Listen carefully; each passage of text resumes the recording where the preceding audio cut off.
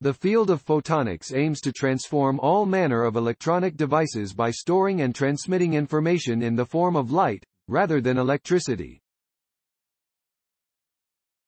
Beyond light's raw speed, the way that information can be layered in its various physical properties makes devices like photonic computers and communication systems tantalizing prospects.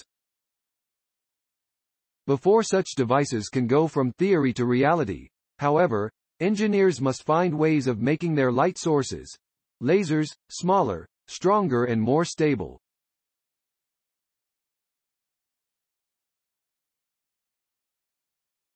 Robots and autonomous vehicles that use LiDAR for optical sensing and ranging, manufacturing and material processing techniques that use lasers, and many other applications are also continually pushing the field of photonics for higher power and more efficient laser sources. Now, a team of researchers from the University of Pennsylvania's School of Engineering and Applied Science have drawn from concepts at the edge of theoretical physics to design and build two-dimensional arrays of closely packed microlasers that have the stability of a single microlaser but can call. They have now published a study demonstrating their supersymmetric microlaser array in the journal Science.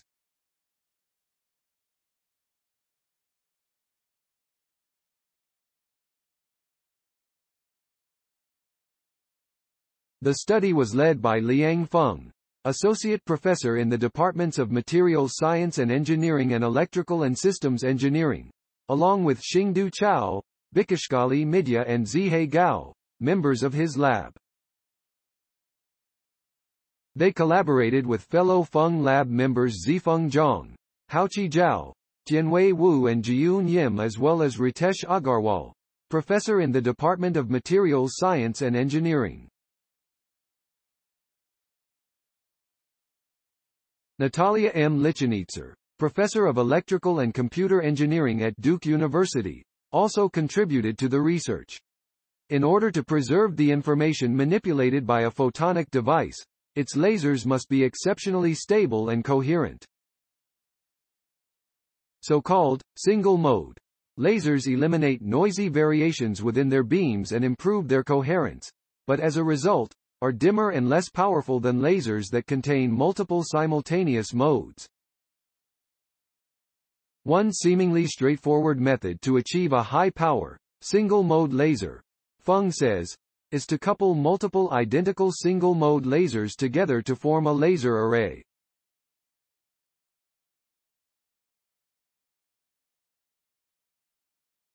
Intuitively, this laser array would have an enhanced emission power, but because of the nature of complexity associated with a coupled system, it will also have multiple supermodes. Unfortunately, the competition between modes makes the laser array less coherent. Coupling two lasers produces two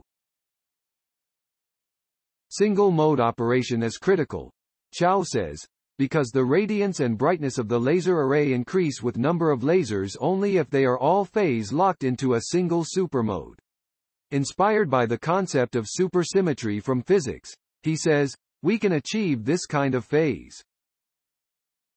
The mathematical tools that predict the properties of each particle's hypothetical superpartner can also be applied to the properties of lasers. Compared to elementary particles, fabricating a single microlaser's superpartner is relatively simple. The complexity lies in adapting supersymmetry's mathematical transformations to produce an entire superpartner array that has the correct energy levels to cancel out all but the desired single mode of the original. Prior to Feng and his colleagues' work, superpartner laser arrays could only have been one-dimensional, with each of the laser elements aligned in a row. By solving the mathematical relationships that govern the directions in which the individual elements couple to one another, their new study demonstrates an array with 5 rows and 5 columns of microlasers. When the lossy supersymmetric partner array and the original laser array are coupled together, Gao says, all of the supermodes except for the fundamental mode are dissipated, resulting in single-mode lacing with 25 times the power and more than 100 times the power density of the original array. We envision a much more dramatic power scaling by applying our generic scheme for a much larger array even in 3 dimensions. The engineering behind is the same. The researchers' study also shows that their technique is compatible with their earlier research on vortex lasers, which can precisely control orbital angular momentum, or how a laser beam spirals around its axis of travel. The ability to manipulate this property of light could enable photonic systems encoded at even higher densities than previously imagined.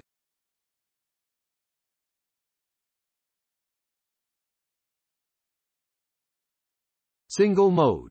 High-power lasing is used in a wide range of important applications, including optical communications, optical sensing and LiDAR ranging, says James Joseph, Program Manager, Army Research Office, an element of the U.S. Army Combat Capabilities Development Command's Army Research Lab.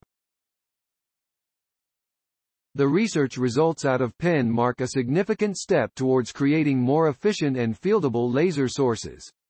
Quote,